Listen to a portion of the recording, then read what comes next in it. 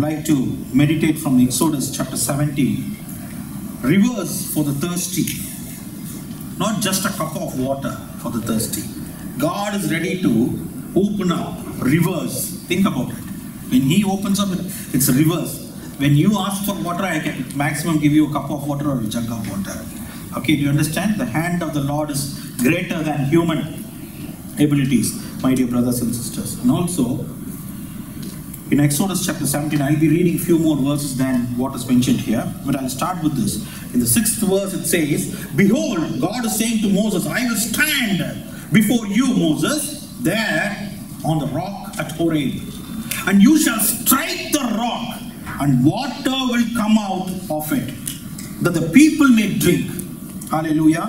And Moses did so in the sight of the elders of Israel.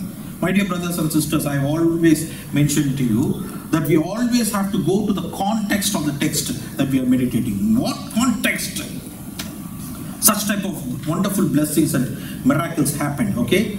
So in the first verse, if you have the Bible, you can open it to Exodus 17. Then all the congregation of the sons of Israel journeyed by stages from the wilderness of sin. Okay, in the desert place of sin. Okay, so according to the command of the Lord, and camped at Rephidim. So the place now where things are happening is called Rephidim. And there was no water for the people to drink. Think about it. Moses is the leader, Aaron is the priest, but no water. Such great leaders, such great anointing, but no water for the people. Scarcity. So just because you have a wonderful leader, it doesn't mean that you will not go through problems. You will encounter dangers on the way. You will encounter enemies on the way. You will also see that nature is standing against you. Okay, water was a scarcity there. Therefore, the people, God's own people, for whom God was ready to even destroy the whole army of Egypt and the Pharaoh, these people whom we admire, even now we have a liking towards Jewish people, right? We keep Jewish people at a very high regard. Okay, you know what these people did? Therefore, the people quarreled with Moses. They started fighting, arguments, shouting. Moses and said, "Give us water that we may drink." We are not asking for gold and silver. We are asking for just the basic necessity. Our children are thirsty. Our women are thirsty. They can't cook. They can't drink water. Give us water that we may drink. And you know what was Moses' response? "Why do you quarrel with me? Why do you test the Lord? Why do you test the Lord?" But the people thirsted there for water, and they grumbled against Moses and said, "Why now have you brought us up from Egypt?" So they went to the extent on questioning why we actually started this journey. You forgot that you are a slave. 15 to 17 hours you have to work like an animal, getting the beatings, no pay. A slave doesn't get paid, no salary, no superannuation, no bonus, no health care. If you stand against them, you will be killed. Day and night, man and woman, children, no education, no school, nothing. When the Egyptians are learning different languages, and carving in the stones, all beautiful things, and also these people were building great palaces and pyramids for the enemy who was enslaved them. Think about it. All your effort is going to the enemy. So they forgot that. When thirst came in the desert, you forget all the miseries. Because they had chicken biryani, mutton biryani there in Egypt. Even though in the midst of slavery, they had some cattle, they were able to cook proper food and eat. In Goshen. Okay? But now, they rebelled against Moses. So Moses started crying. You know, such a mighty man of God with whom God was literally face to face speaking. When these people started questioning their journey, he's broken. Oh, you see, that is why when we see what to say, there is no gratitude in the people. Leaders break down. Do you understand? So Moses started crying out to the Lord, saying, what shall I do to these people? A little more and they will stone me. They will kill me. So there is a group within Israel who's ready to even kill Moses. Not just fight with him. Because until Moses is alive, these people have to travel against the direction of Goshen. He is not going to be convinced to go back. They can give all reasons to go back, but he is not ready. He wants to go to Canaan. You understand? So the direction of Moses is different to the direction of the people. Likewise, many Christians, okay, their direction is different. They want worldly prosperity. They want meat to eat. They are not interested in manna from heaven. Do you understand? They are not interested in the coming good land of Canaan. They are not interested in the eternal life that Jesus gives. They want immediate benefits. Can I become rich? Can I become prosperous? Today, I want chicken biryani. Today, I want mutton biryani on the way. I'm not worried about tomorrow, after my breath, last breath, what is going to happen. Do you understand? But the actual life actually starts after the last breath. That is eternal life. This is a short life. Okay, now, the Lord immediately responded to Moses. And also these people, I think, it's my understanding, that they thought Moses has miracle working power in his hand. Why can't he immediately perform a miracle and bring a pool of water? Do you understand? We have seen such wonderful miracles from this old man. Why not a miracle now when we have no water? If you were able to destroy the Pharaoh's kingdom like this, with 10 wonders, why not perform a wonder to bring about a pool in the desert? So they thought as if Moses had the power to do those things immediately at their request, and he was not doing it. He was delaying it. Do you understand? That's a misunderstanding, I believe. So the Lord is saying, pass before the people and take with you some of the elders of Israel. Don't go alone, because you need some witnesses that it is not you. It is I who is going to perform miracle. And take in your hand your staff with which you struck the Nile and go. So take the shepherd's staff. You are the shepherd of Israel. You have to take authority of a shepherd. Do you understand? It's a blessing to be under a shepherd. It's a blessing to be under a spiritual leader who fears God, who speaks to God. It is a blessing to be under a person, to go along with a person who has the staff, the authority that has been provided by God. It is good that the staff is in operation. It was already operated in the Red Sea. Do you understand? It is already in operation. It's already activated. It has life in it. Pharaoh, the enemy, has seen the staff in action. The Pharaoh learned that it is not the bow and arrow and the sword that is going to liberate, but a staff of a shepherd. A stuttering shepherd is enough. My dear brothers and sisters, not an eloquent preacher Moses was. He was a stutterer till his death time. Until he died, he was a stutterer. He was not eloquent, but he was a true man of God. Do you understand? What you should look for? Fashion? No. Eloquency? No. Great influences, great connections, great networking? No. Look for a person who's genuine before God. Do you understand? Shepherd and his staff should be operating. It should be activated. It should perform something for you in troubled moments. Do you understand? If it is not operating, it is of no use. My dear brother, these are spiritual insights. You have to understand and accept. Okay? Nowadays we are going towards something which is not spiritual. That's why I'm going to teach you all these things. Okay? So now, behold, I will stand before you there on the rock at Horeb. So Moses, that's the direction now we have to take. Where? To Mount Horeb, where you met me. You cannot strike any rock and expect the water to come. I will be on the mount of Horeb only. It's my mountain. You have to reach there. Take your elders with you as witnesses. Because this Rephidim is even now, Rephidim, the desert of Rephidim, desert of sin, and this location of Rephidim doesn't even have sand, it's all rock. So no chance of water. Do you understand? No pool, all dry, reddish stones. Reddish stones. No hope. Simply no hope there.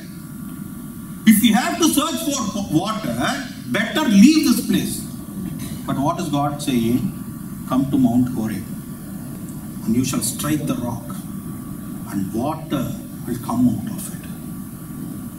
Against all science, against all common sense, things will start happening in your life if you believe in this God of Israel. Hallelujah. Hallelujah. During the days of COVID, you saw the smartest scientists in CNN, MSNBC struggling to answer basic questions. Do you understand? These scientists have approved such millions of dollars for a lab in China where all of these calamities broke out. Do you understand? Do you understand? Who created it? So we should understand, sometimes God violates the scientific laws that He embedded upon this planet Earth. He is the creator of science as well, not just churches and spiritual people. He is the author of science. Science book, the author should be who? Jesus Christ, the Word, the pronounced Word, the voice of God, which created science, heaven and earth. He is the author of science. But the same author has the power to override it. Do you understand? So that is what we call it as miracle. That is what we call it as wonder according to Bible. Okay? So, my dear brothers and sisters, so I want you to go ahead of the people and take some of the elders of Israel with you. Also be sure to bring your shepherd's staff, the one with which you struck the Nile. I will be there when you arrive standing at the rock of Horeb. Ensure that you are striking the right rock. When you go to church, when you gather together, ensure that the rock you are striking is the right rock. Bible. I am not talking about, I don't have any personal agenda here. Okay? Wherever you go, wherever you strike, ensure you are striking the right rock. That right rock is Christ Jesus. Not a pastor, not an evangelist, not a prophet, not an apostle, not a teacher. Do you understand? The water should gush out of Christ. Every week my duty here is to ensure that I strike that rock and water gushes out. And the springs of salvation ministry is nourished with the water flowing from the rock.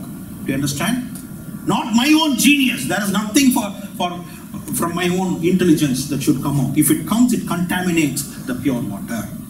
What are we expecting in this dry desert journey of life? My dear brothers and sisters, who are these Israelites? When they accepted the plan of salvation. We accept the plan of salvation, the greater one than Moses, Jesus Christ. The plan of salvation we accepted. Okay, we accepted him as the Savior. In the days of Moses said, God has sent me. The I am that I am has sent me. And he asked me to deliver you from the Egyptians. So come together, stay with me. With mighty wonders, I'm going to deliver you. That is the plan of salvation for them. And they accepted it. And they gathered under the leadership of Moses. And with all these 10 wonders, Moses brought them out of Egypt to Red Sea. And the Red Sea, the passage through the Red Sea is now in the New Testament we interpret it as the baptism. Alright? So, you should have seen, if you are coming from a non-Christian family like me, you should have struggled at the moment when you want to take baptism. Ask Gopi brother. Ask those people who came from non-Christian background. It is so difficult to convince our parents to say yes for a baptism. That's just because the Pharaoh is struggling from behind. and there is a Red Sea blocking me. There is trouble from all sides, and there is murmuring in my family. People, elders stood up and murmured against Moses. Have you brought us to the Red Sea to kill us and our children? It's better we were slaves in Goshen. Do you understand? It's a life or death matter. That is why when you pass through the waters, you come out as a new creature in Christ. And the very same water that creates a new creature in you, new person in you, is the very same water which kills the Pharaoh who was behind you all these years.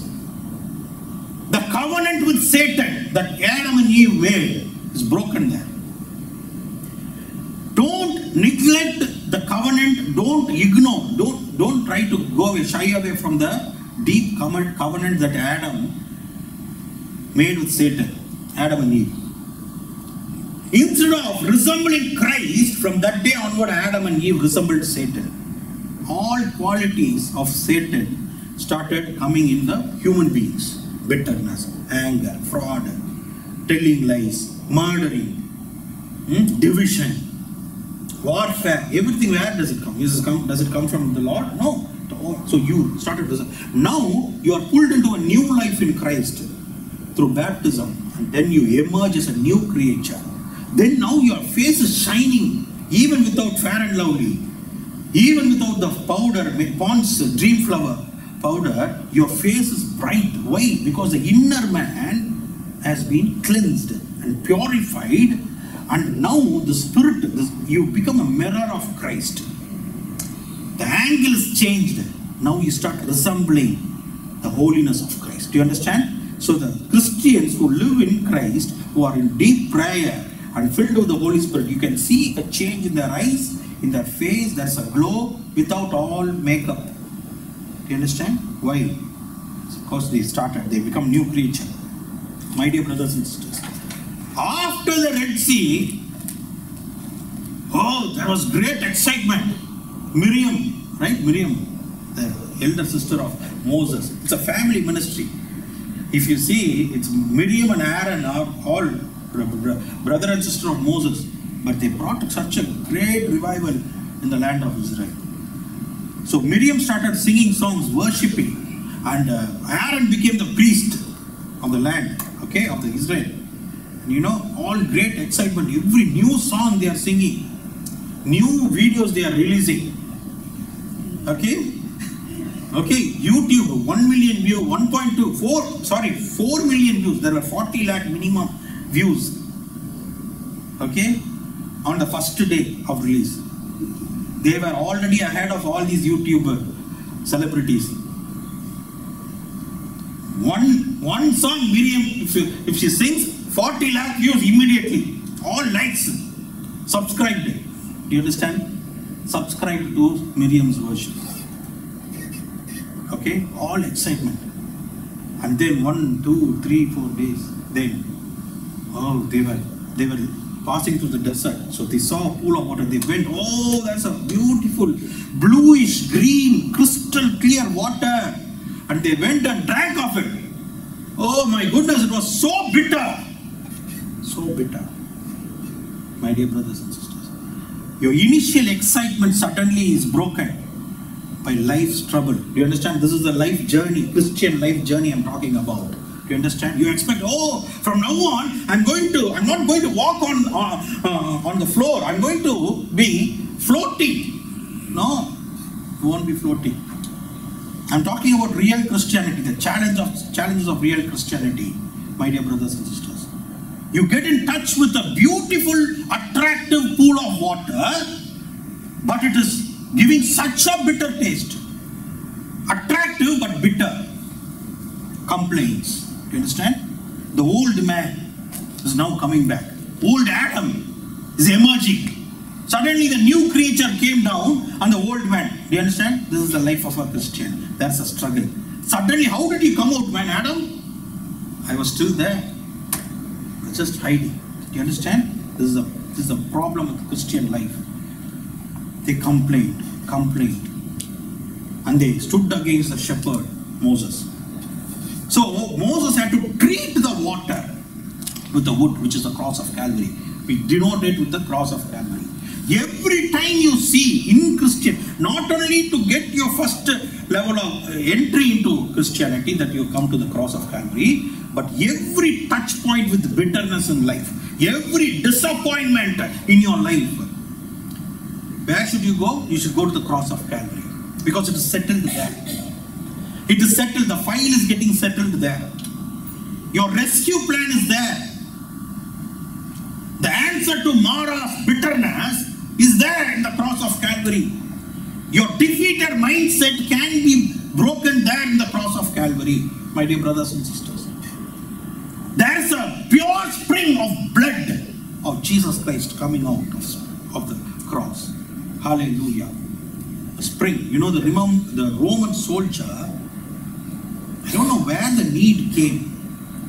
Because it was suddenly becoming dark, the nature is standing against those people who were surrounded around the cross of Calvary. He wanted to ensure that this carpenter Jesus Christ, who's ridiculed as the king of the Jews, is really dead on the cross. Because usually a young man will not die so soon on the cross. It is a slow death. It's a painful slow death. So he was worried whether this guy will come out of the cross, because that will become a big blunder. So he pierced a spear upon the sides of Jesus. The Bible says water and blood came out, oozed out. We, the springs of salvation, should be connected to that spring. Am I right, my dear brothers and sisters? We are real stuff. We are not doing any gimmicks ministry here. Our origin is there at the cross of Calvary, where He gave His blood and water for you and for me. The last drop of blood was brought out by that spear. And we identify ourselves to the cross of Calvary. There will be questions. Moses was questioned. Moses' leadership was questioned. Moses' intentions were questioned. Why he brought them out of Egypt? That question was an intention-based question, right? Oh, you wanted to become a pharaoh for us? Is that why you brought us out of Egypt? So you had a different plan to enslave us. That's why you brought us to wilderness. So you want to become a king of the Israelites? So do you understand such type of questions? That broke the heart of Moses.